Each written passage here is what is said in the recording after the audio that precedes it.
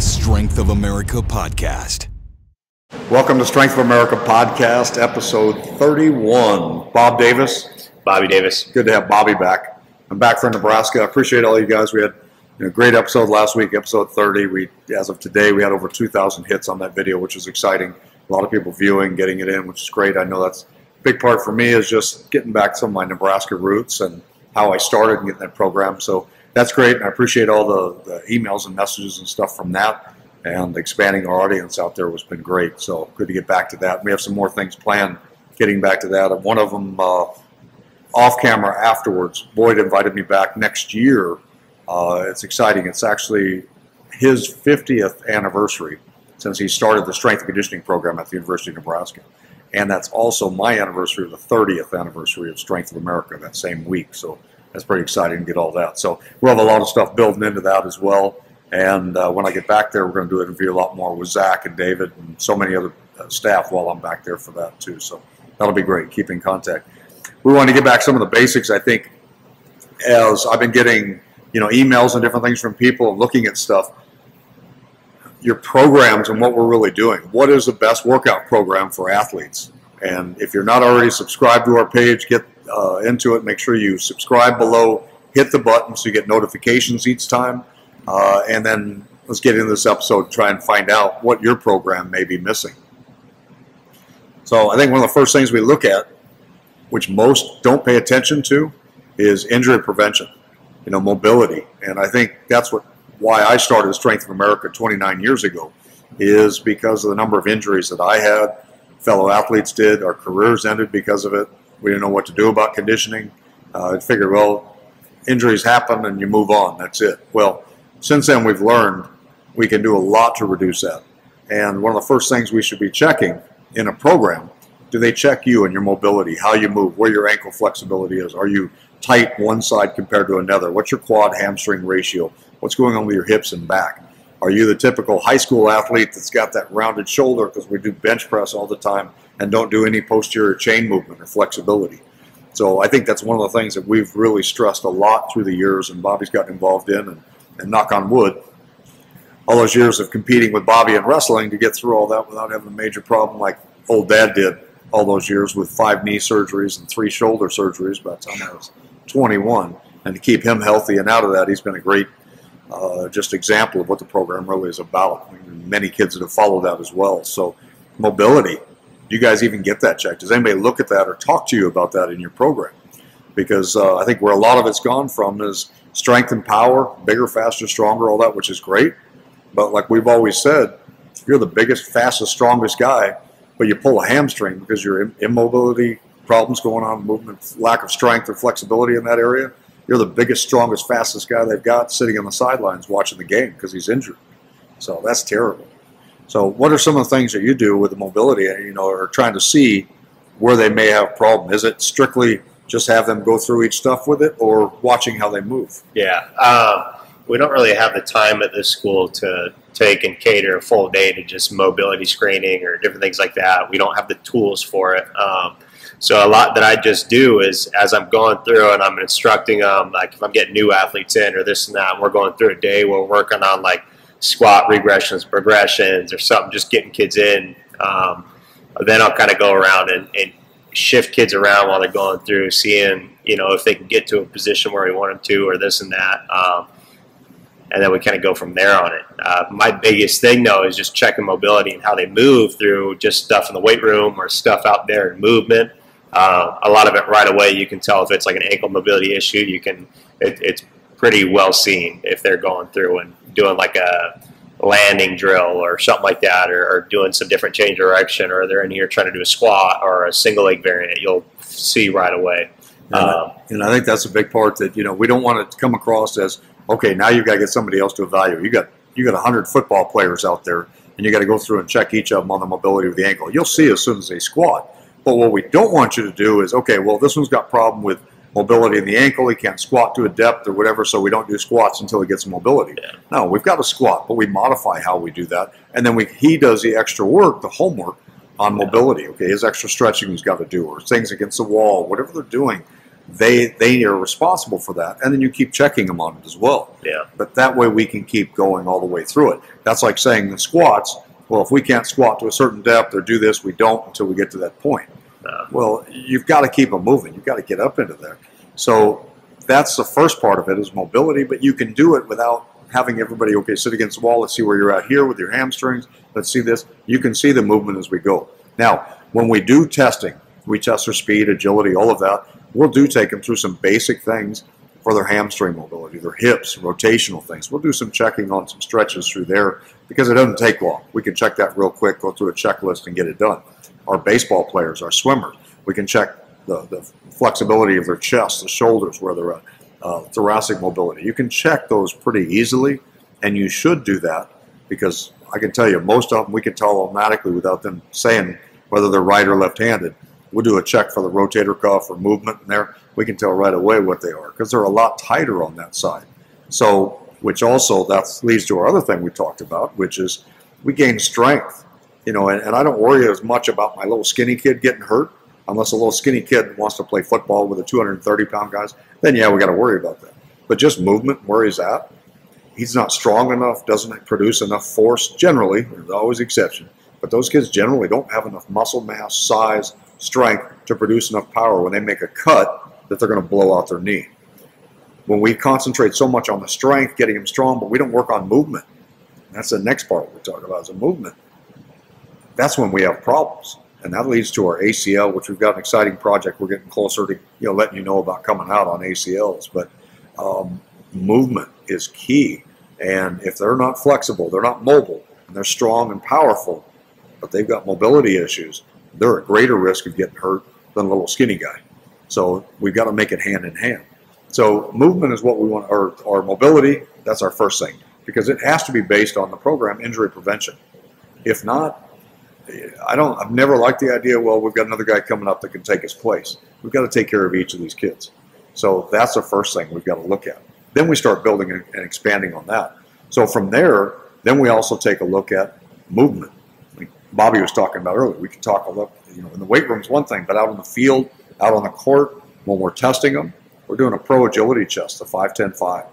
Right away you can see where they're at. Some of them move well, some turn, some make great cuts with the right leg, but when they change to the left, they just can't do it. They pause or they lean and come back. That tells us what we need to work on. And what we do is teach these kids, when we're doing drills out there, we know what happens. Human nature is we work on our strong side. We do those drills over and over. If we're really good on shooting from the far right side of the court, we do that all day long. The left side, we can't so much. We stay on the right. Well, the other team's going to pick it out quick. You know what? Guard them heavy over on this side. When they get to this side, you can let up. Somebody else can shoot because this guy can't shoot from that side. We've got to be able to make cuts hard, left and right, no matter where we're at. So it has to be equal. Find the weak spots and build up on that. What are some of the mobility things that you look for, Bobby, with them, or what things that they do, whether it's power, what all is it taking a look at? Their speed, how they change direction, jump landing? Yeah, a lot of it comes in, like, let's say it's like ankle mobility, for example. You'll see when somebody like jumps up, they go to land and they try to react to move or to re-jump up. They don't have the ankle mobility for it. It's just not going to, they're going to look more like a tomato splatting against the ground versus like a bouncy ball where it can hit and react. And a lot of that also, same thing if we're going to change direction. Maybe they're real good on one side. They go to make a change on the other side. They don't have the ankle mobility to allow and bend down there, so they then compensate somewhere else. They drop their chest or head, body starts to shift, different things like that. So then you can pick up on that too if you're on the other team. It's just the things that work for us. It's just as simple as that. And then other things, I have different kids with poor hip mobility issues. So coming to some change of direction where they're opening up to a directional step or open up step or different things like that, it's just not as sharp or as clean. Same thing for like sprinting.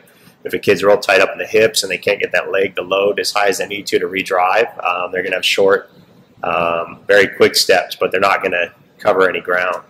So just some different things like that. Yeah. Big thing that you can notice right off the bat is I've had a couple kids that struggle getting down for a deadlift. Part of it's a little taller, but the other part, they just can't bend very well at the hips, at the ankle. Squats, can't get the hips back and behind, can't get a whole lot of depth there. And start to see his ankles rise up and start to crash forward. Well, he's not trying to crash forward. It's not like he's not trying to get his hips back or get that cue. It's just that he just physically can't do it. So we've had some different things like that going on. And then the main thing that I do, I don't have a lot of time with these kids, and it goes very fast, especially with the amount that we get in here. So they get homework. I always have the kids let me know if they have any tightness or anything, or if I see something starting to spark up, I'll throw them in a situation, have them check it out or check a stretch, and kind of see, and we can start to problem solve and shoot. And then from there, they got to work on it on their own. I think that's where we got to think about giving them a little responsibility and accountability, especially because when we're in here, we have to train when we're in here. We can't do all that other stuff. I can't send a kid over here to work on some mobility things because they're not doing it on their own. And now everybody else is working out and they're sitting over here doing some stuff. So big on making them train and giving them some stuff to work on outside that. And once they start doing it, they'll start to see some differences and they'll start feeling better, and then they start to get a little more excited. So helps a ton. And then they'll start pulling that in more. You know, getting back with that movement stuff going into it, you'll see the ones that have great cuts and great movements from right to left, but have problems left to right, and they go. So we've got to work on those kind of skills as we go. Jumping and landing, just like the ACL injuries, most of them happen. 70% of those are from non-impact. It's how they land, how they make a cut, what's happening through their balance, strength, flexibility, the mobility, all of that plays into effect. So you've got to implement that and put into it. So just simply doing jump tests, how they jump, how they land. Are the knees rolling in? Are they landing going forward? What's happening in the body? Are they straight-legged? That movement you evaluate all the time. And we get plays on how their speed and how they get where they're going. That's fine. But we've got to put that together, how they put that power, how their body is. Our movement also might change, that control of melon is big. It's just for that. It came from watching some kids move, and they make a cut, and when they do that, they pause and their head kind of drops, and then they come back up. That's not a cut. That's a pause we move. So the body shifted too much. So we're teaching them how to drop, how to move, get the essentials. And just because I know as we're talking about this, you're going to have more questions going on, we're going to break each of these components up over the next 4 weeks so that and do one segment each. So the next week, we're just going to do mobility. Then we're going to move into specific on movement. And then the next thing we want to talk about now is everybody that thinks we have to do for conditioning is strength. And you're right. We've got to be strong. How we do it, how often we should lift, when should we lift, off-season versus in-season. We were just talking about that beforehand, the topic going into it. We still got some coaches and people out there that think in-season we shouldn't be in the weight room. We need to take that time off. We're going to wear them out. We've got to keep things going. What athlete, you work hard all summer long for our football players, and then during a 3 to 4 month season, you're not going to touch the weights or you do it once a week. The goal is you want to continue to get stronger and peak at the end of the season. Nobody can take 3 to 4 months off of strength training and maintain their strength. You've got to do it. And I've never been even a big believer in season and maintaining. We still want it. These kids are adapting. If they're eating right and hydrating and following the next phases we're talking about, they'll continue to get better throughout the season, and that should be happening. If our mindset's on maintaining, you're more than likely getting worse. You're not pushing yourself. You're just doing what you think is comfortable or feels good. So I'm not a big believer in that. I realized after the first year, I used to call it maintenance and stuff like that, and it doesn't work that way. It just really does not. Yeah, that's huge. I think people have to realize, especially in season, I've had kids come to me and just purely that haven't had as intense a training, or it hasn't been as consistent throughout their season, or this and that. They just come to me and they say they feel weaker. They don't feel as confident. And that's something that's in season. You never want to lose your confidence. That's going to just derail your game, whatever you're doing.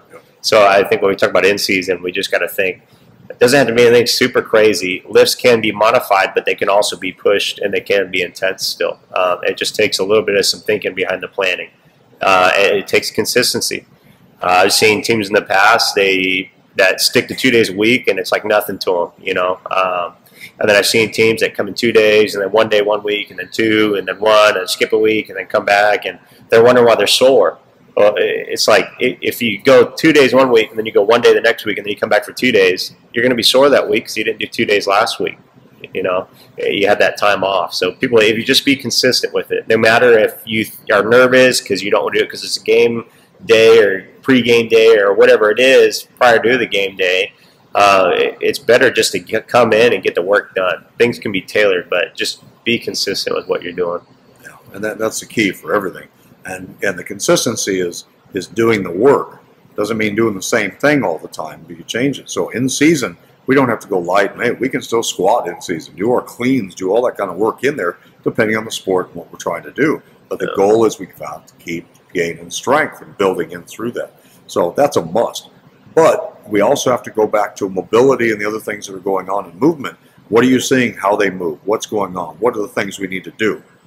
You can't just have them all do the same thing. You have to have the same base program. That's great. But then you still have to tweak and modify for what those guys need. And, you know, that's our guys, girls, everyone out there. They have to have that program for them.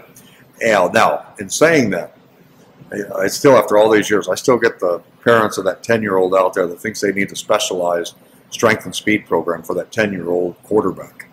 Well, I can tell you most 10-year-olds, I don't care what sport they're involved in, they've got to get the basics, their movement, their body, their conditioning, how they eat, how they hydrate, all of that together. Because we've seen now, I hope enough of us are learning this specializing, you know, the injuries, the number of injuries we're getting are incredible. I can't believe when I talk to a group of 13, 14-year-olds, how many of them already know of somebody with an ACL tear. How many baseball players we talk to that have already had shoulder and elbow problems by 14. Most of the teams we talk to are in that situation. So that gets back to the mobility, the strength specific to what they need to do, get that balance in there and create that program for what they need to do. But get the basics and do them well. That's what we have to get into. So strength, that's a big part. We've got our mobility, our movement, our strength. Now everybody talks about speed. Yeah, we've got to have speed. That's great. Well, and there's different ways of going about it. I think, you know, in the past, traditionally what's happened is football is an example. They get done with their season, they want to sign up and then do track all the thing. Well, track's great. We can work on that speed. But how many times a football player runs a straight line the whole way down? And in track, how many of you guys actually work on decelerating, stopping, changing directions? So you've got months now of not doing any of that work. And no, we're not talking about doing football year round. Some of you do. But if you're going to track all the time and then you come back into summer conditioning where you've got to make a lot of cuts, you're going to have problems making those cuts. And that's when we also see a lot more injuries to the knees and ankles because they've forgotten how to do that. You gain speed but not movement. That's like you could say, well, the golfers, they're out there, they don't want to lift weights, or the basketball player is going to throw off their shot. Well, you don't stop shooting baskets while you're doing your strength program. You do it and your shot will adapt with you. But you can't take 3 months of shooting, lift hard, and then go back and expect your shot to be there. So you have to work that stuff at the same time. Not a lot, but just keep it up, I think is important. Yeah, just little doses. It doesn't have to be anything crazy. Because, again, we're not trying to talk about specializing year-round and doing the same thing all the time, but we just got to think about doing little things consistently or more often. You know, just to make sure you're up on your craft. You know, you're moving well and you're not putting yourself in a bad situation. Yeah. So it pulls into our speed and how to do it. And there's a lot of ways. And we get to that segment on speed training, we're going to break a lot of different things to you. But, you know, speed's the king. We've got to have speed out there. But speed also can be that quick movement in that 1 yard speed and that 40 yard speed. So while we're at Nebraska, one thing Boyd and I talked about is some of the mistakes they did in the past is they had all these guys running 2 miles, you know, 1, 2, and 4 miles. And why are these guys doing that? Because on the field, nothing lasts more than 4 to 6 seconds. So why are you having these guys run that long? And think of how many drills and skills you could actually do during that 2 mile run time you've dedicated to it. So get specific to what they're doing. We've given a guideline out for years to coaches when they want to know how to work intervals and how to work things into the conditioning to get a practice. Shoot, you've got how many? You've already videoed games. You got a game and have somebody there clock it as they're watching that game on a playback. How long does that play last? Boom, 3 seconds, 4. Okay, good. Now, how long did you have before the next ball is snapped again? You know, or on the court or on the soccer field. You know how the time is going.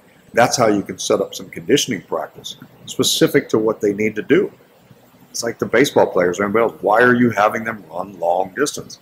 Why are you having linemen run long distance? Now, we're trying to drop some body fat, trying to do some things fine, but you've got a 240-pound, 280-pound guy, and you're having him run miles. What do you think that's going to do to his knees and his body, pounding over and over?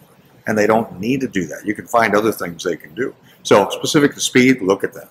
How about power? What are some of the things? I mean, this is where some of the misconceptions, I think, happen with power.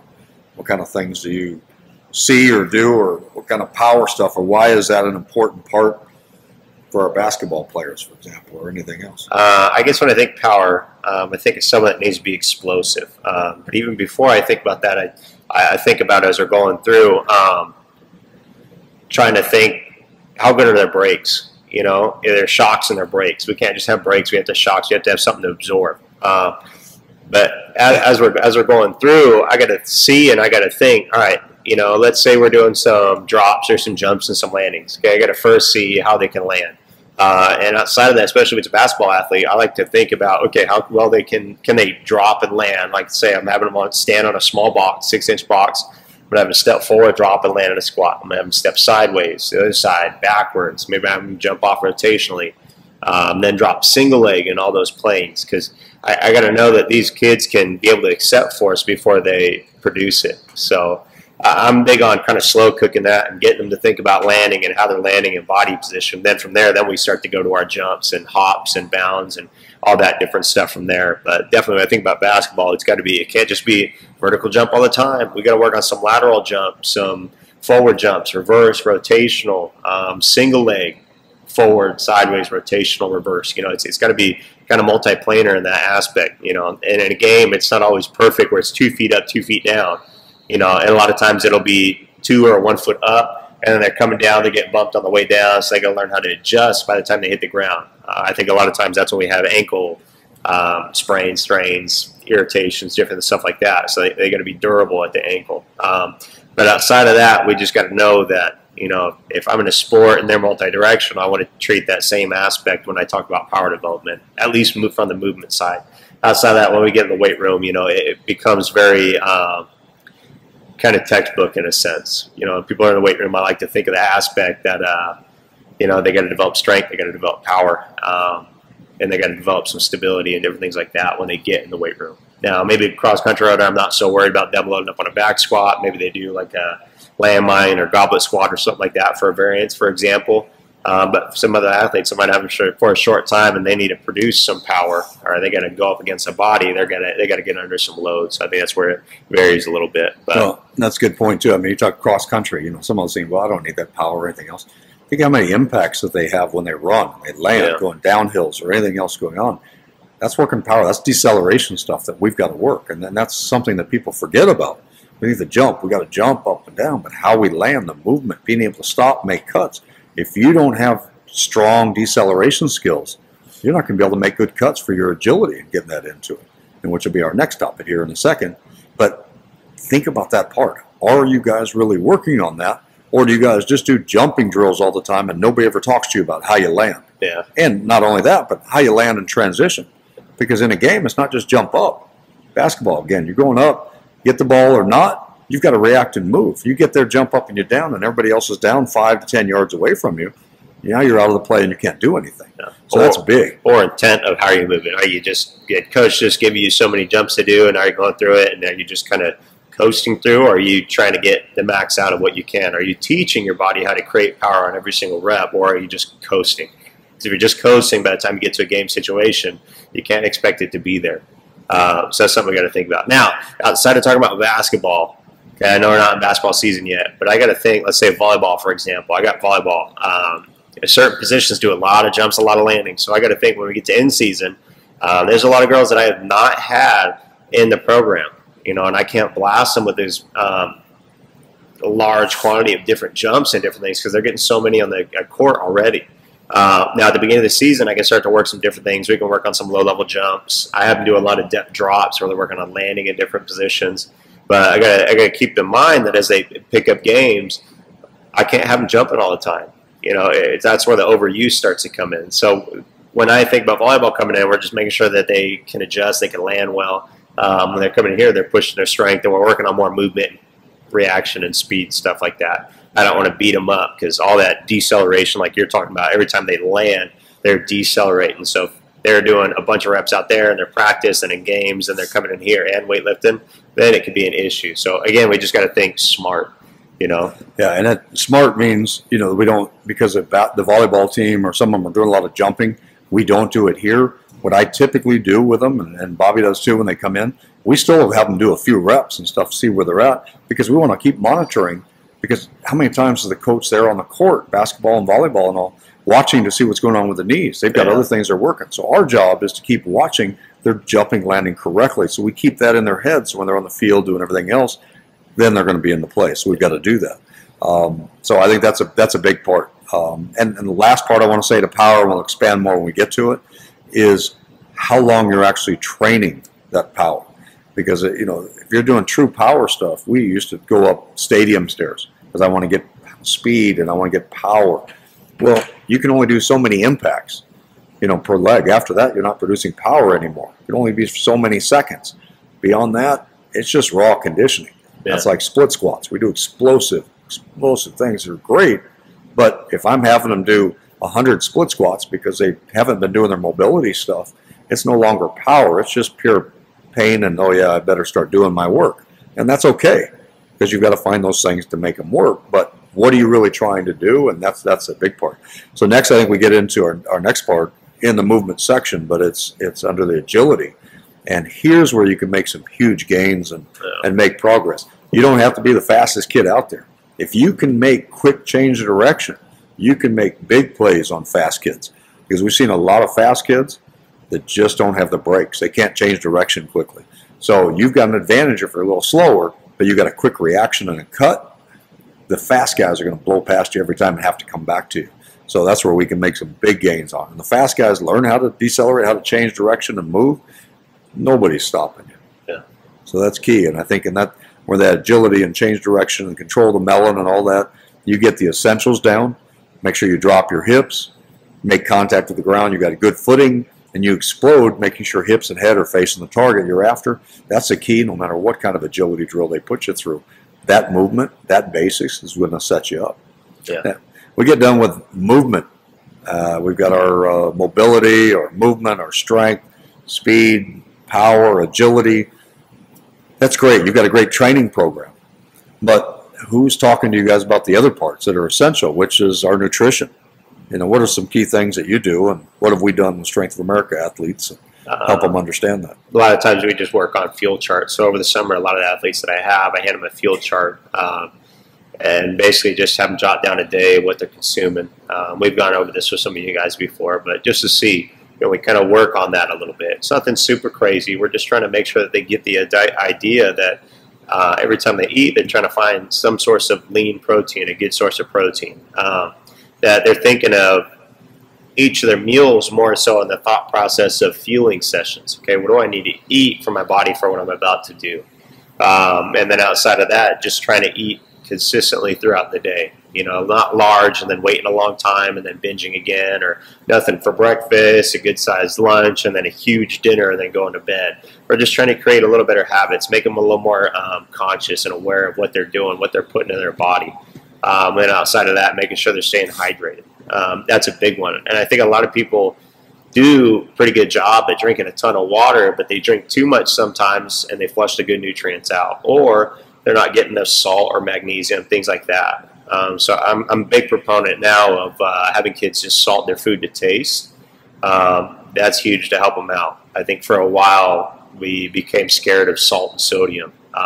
And people need to realize that. Now, I do get some kids that are like, well, I did have a little bag of chips, you know, that had plenty of salt. It's okay. It's like, all right, good salt. But I just listened to a talk recently, and most of the salts from table salt that when they derive and pull it from the ground and put it in, that the way that they have to go or about that process, it takes away a lot of the nutrients and minerals and the good stuff that we need from those salts. So they found that more sea salts, specifically Himalayan sea salt, have more of those nutrients and properties to help keep you better hydrated. So that's something to get across to the kids also. Yeah, you guys hearing that stuff from your coaches? That's what we want to make sure you guys understand. That's the whole thing, is you've got to have a full program. And outside of that, just getting your sleep, you know, trying to strive for 8 to 9 hours. I know for us at the school, these kids have a lot of homework. The academics are pretty tough here.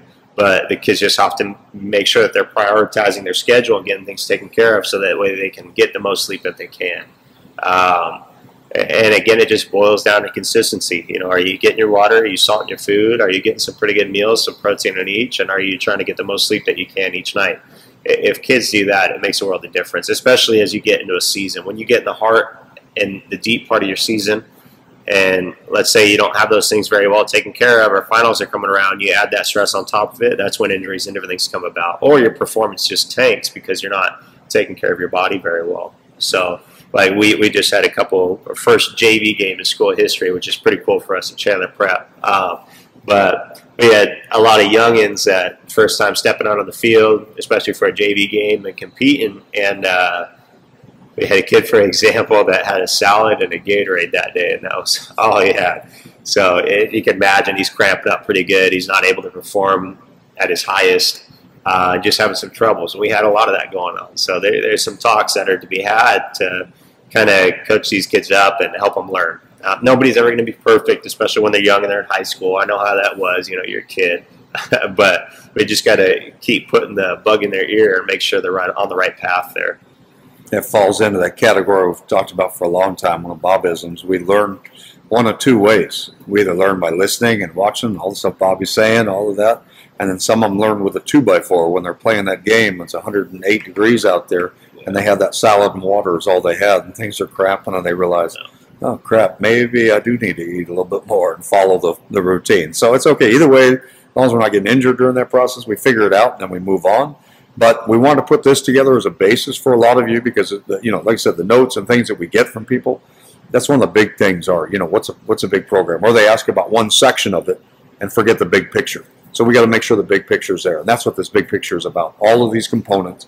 Make sure they're there, and if they're not, ask us more questions about it, or make sure the coaches get this information and they watch these follow sequences so they can get the complete picture, because you want to be your best, you got to put the whole thing out there. So we appreciate you guys following us again, keeping on with it. Please pass this on to your teammates, other people going out there, your coaches, so we can get them in to help them understand a little bit more, because we're here to help. You know, we said after starting my 30th year right now with Strength of America, we've got to do a lot more, and we want to do a lot more. So make sure you subscribe, hit the button for notifications, like it, share it, spread the word out as much as you can. Comments, let us know information or questions, things you've got. Email us. We'll have the email down there, theSOApodcast@gmail.com. And we'll be ready for the next week. So like I said, we're going to break these down and then expand more on each of them. So you have that. But if you've got questions on any topics, let us know. We'll make sure that's a part of the upcoming shows that we've got. And we'll keep you up on our another exciting program we got on ACL injury prevention program. So Awesome. We'll let you know. Don't forget to click that bell and share it. So make sure you try to take a quick second just to share it with somebody. I know going through, you can click on a link to just share it in a text pretty quickly, some other things like that. So we greatly appreciate it. Yeah, we really do. Appreciate that. And we'll look for you the next week. But thanks again. We'll see you next time. See you later. Have a good day.